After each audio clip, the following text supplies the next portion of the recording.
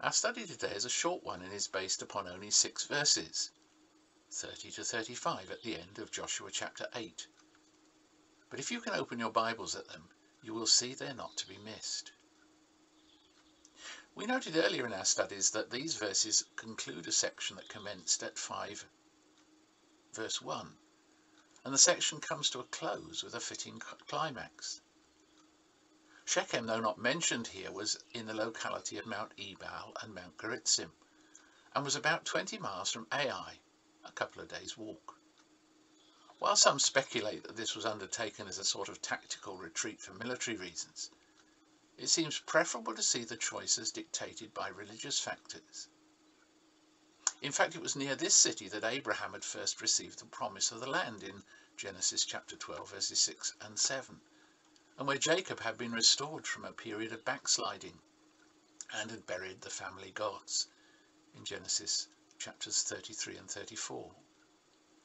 What better choice of location for the people who had lived to see these promises fulfilled and themselves needed to openly recognize their recent failures and the call to abandon all for the Lord. Above all, however, the Lord had in Deuteronomy 27 commanded through Moses what takes place here, and Israel is anxious to be faithful. Knowing our author by now, we're not surprised that his language is saturated with scripture.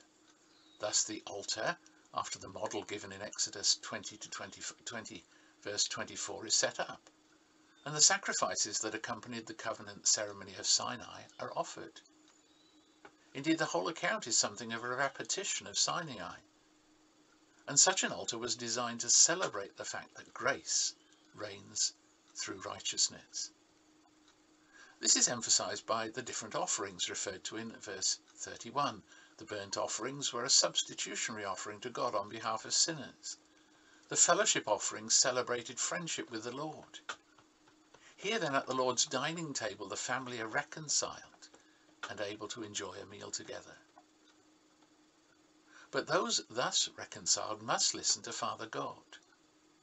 Thus the law was copied on what were probably plastered pillars, and all the words of the law, including the blessings and the curses, were read to the entire community, including, as we are told, women, children and the aliens.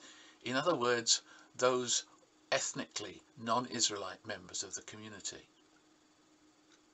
Thus, after the initial skirmishes in the land and the positive and negative lessons that the people have learned, this is reinforced by the covenant renewal ceremony.